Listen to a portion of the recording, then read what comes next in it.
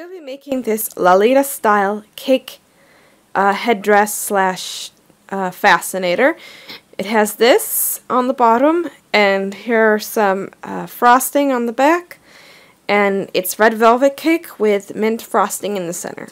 Okay. Oh, and this is a plate. Let's begin. For our red velvet cake slice headdress, we're going to be needing scissors, pins, any type of hair accessory, so a headband if you like headbands, clips if you like clips, elastic if you like elastic, and these, what are they called? Okay, well, they don't have a name, whatever these are called. And you're going to need some ribbon, reddish, maroon colored felt. And then you're going to need white felt, some lace, some white material that's stretchy, paper for your pattern making,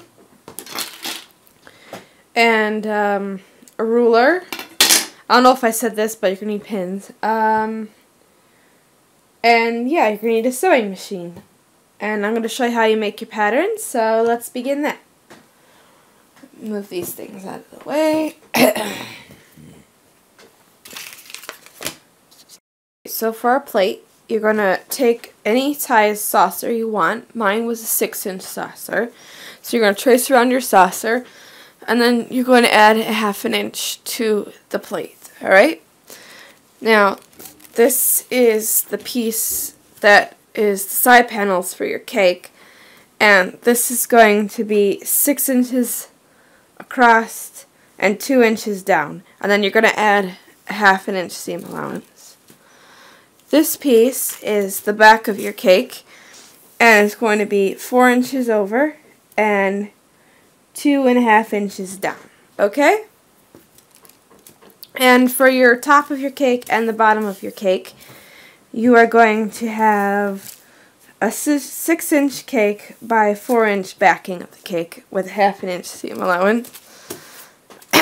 And then for your ruffle, you're going to have an 8-inch by 2 or 3 inches, and this whole piece is the back side for your cake, and this is the top part for your cake. Okay, so let's cut out our pieces. So if you made the pattern like mine, where you did it on the edge, you're going to have to add a seam allowance to the edge. This is only if you made your pattern on the edge of your paper, and on the edge of this one. And then what we're going to do is we're going to cut down our line, but we're not cutting the pattern because we're going to want to have to use this again. So we'll just follow our scissors all the way down the line, and I'll show you what that looks like in a sec.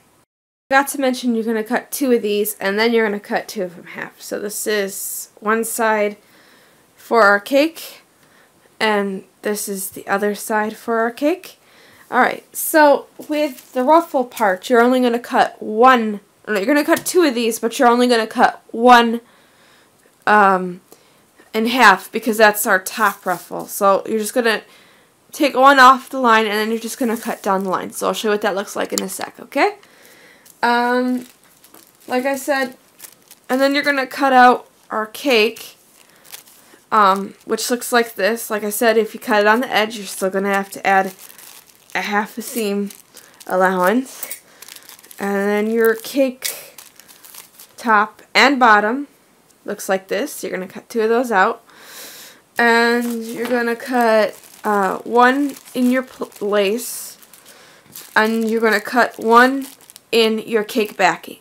Cake backing, sorry. Okay, let me show you what the ruffle parts look like. Okay, so like I said, for the cake baking, the top part, you only need 1 panel, so we're going to discard the other one.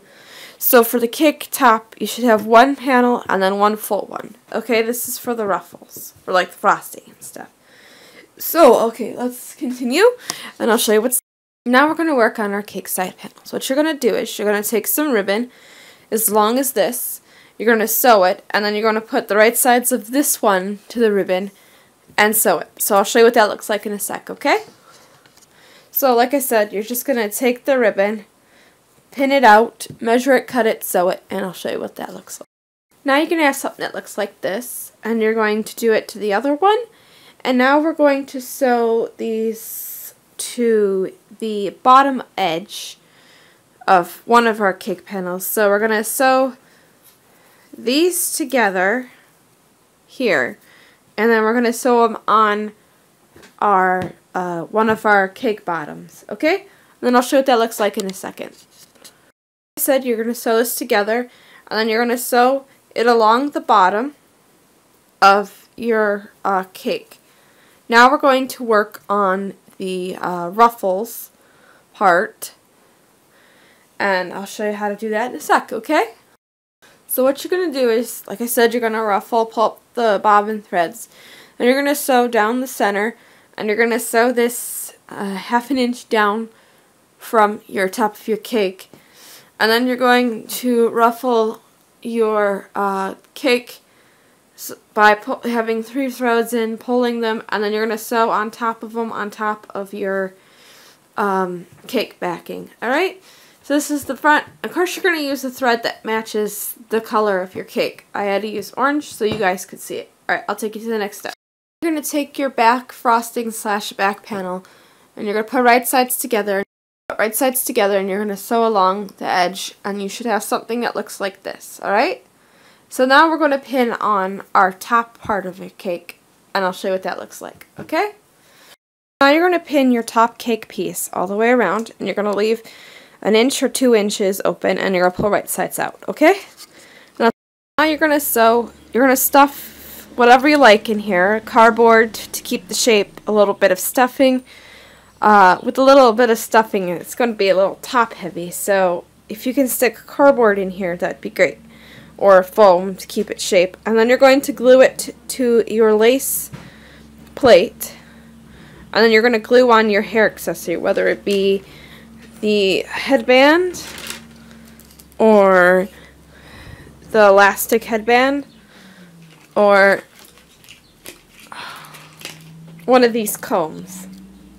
I chose the comb even though it's still a little top heavy because I chose the stuffing, but if you pick a lighter filling, then fill it with one of the headbands.